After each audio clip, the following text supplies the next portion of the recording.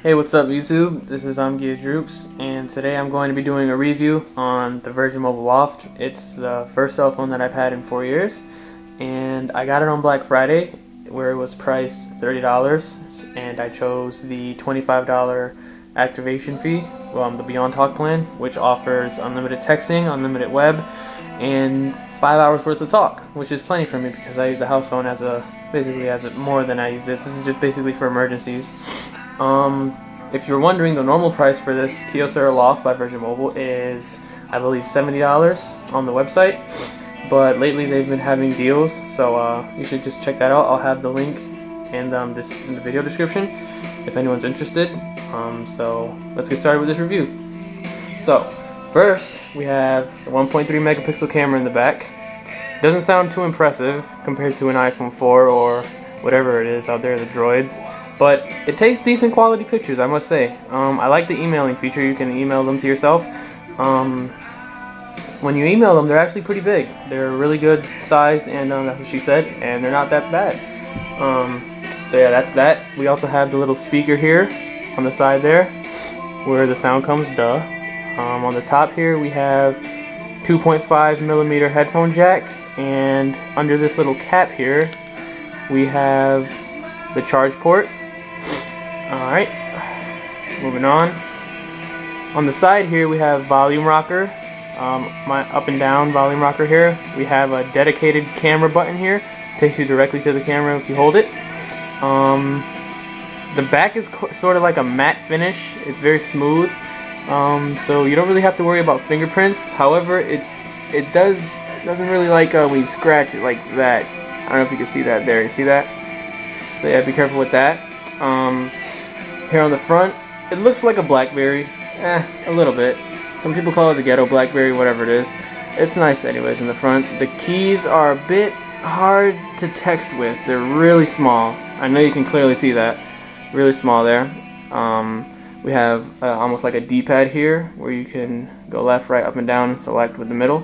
We have end call, back button, speakerphone, and start place a call. So let's get into this. This is your home screen.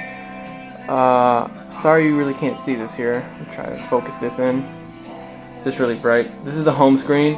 Nothing too impressive. It's just a standard phone. It's not a smartphone or anything like that. If you're wondering, it doesn't offer 3G. I'm not sure it does, but I mean, I still go to school in high school, so I get a fair signal. I'm able to text in schools and stuff like that. So since Virgin Mobile was bought out by Sprint, their network is reliable, personally. So let's see here. We have the menu, and you click the soft key menu key here, and it's very easy to read menu here. We have like a grid almost. It's pretty easy. It's functional. First we have messaging as a given. We have your contacts there.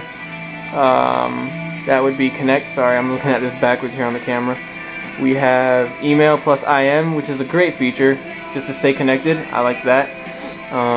Personally, I don't really look for anything too high-end anyways, so that was good. We have recent calls, of course. You can see that there. We have tools and settings. Surf the web. The default web browser isn't that good, so I advise getting Opera Mini. Everyone loves using that, and it really is better. It's quicker. It functions a lot smoother than the normal Virgin Mobile web browser, so definitely get that when you if you're wanting to get this phone. We have my stuff here. I won't be going in depth. I'll do a part 2 to this review later. This is just to show you guys sort of a medium balance here of what the phone's working with. You have your account where you can check how much minutes you've used, things like that. And lastly, we have your pictures, which takes pretty decent pictures like I said before. So texting wise, I'll get into that now. It's not the greatest experience, but it's easy to text. I mean, you know, you're able to text. It's not. I've had a few problems where I've hit like multiple keys at once and had to delete them, but they're not that bad. They're like a plasticky rubber almost. I mean, they're more or less plastic. Let me see if you can hear that. It's like a plastic, but after a while, like if it's hot out, then the phone will be really sticky. Like the keys will get sticky-ish. That's also what she said. The phone's made by Kyocera. You can see that on the bottom there. Kyocera was really not made It's not, you know, known for a lot of good phones, but like I said, I wasn't looking for anything too high-end. And for $30, this was a great price to buy the phone here, considering it normally costs $70. So yeah, that's just basically a rough outlook on the Virgin Mobile Kyocera Loft. I'll be doing a part 2 to this review later to show you guys a little bit more insight on email and IM, pictures, texting, etc. So one more look at the phone before I sign off here.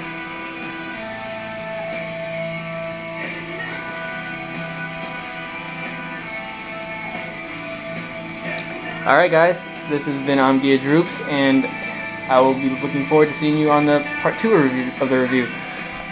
Peace out.